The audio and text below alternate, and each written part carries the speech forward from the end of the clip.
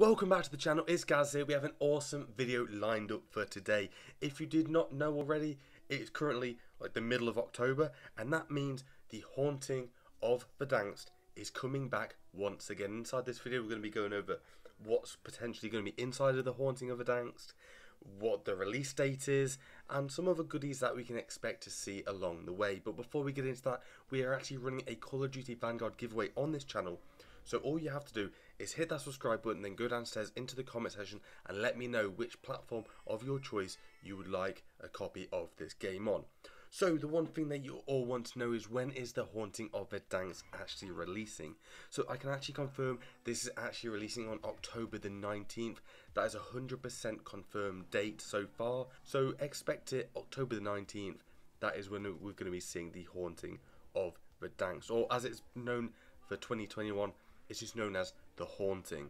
So if you look back to exactly a year ago, we was getting trailers and images and all this leaked kind of content for the Haunting of Verdansk Season 1, I guess you want to call this.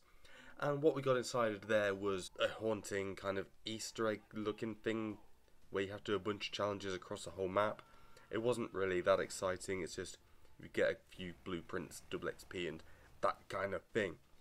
This time we're probably going to be seeing exactly the same thing, and maybe they might give us a free weapon just like they did previously with the previous event that we've just had, or it might be the same where it's just XP and calling cards and maybe a free skin here and there. So the event is probably going to be coming back. Who knows what the event's going to be this year? Hopefully it's something a little bit different, but you never know. So jump scares are most likely going to be coming back into the game. If you didn't know, last year they were inside the loot boxes, and what they did is you open up a loot box and you have like a 50-50 chance of getting a normal loot box or a normal loot box with a jump scare, which is basically just a face that jumps at the screen. And that's all that really kind of happened last year. It was put into night mode and there was like a zombies kind of event, which it was okay. It only came around once and we never saw it again, so maybe we might get the zombies back once again, but I can pretty much guarantee Verdansk will once again be in the dark. That is 99% a certainty that is going to be happening once again.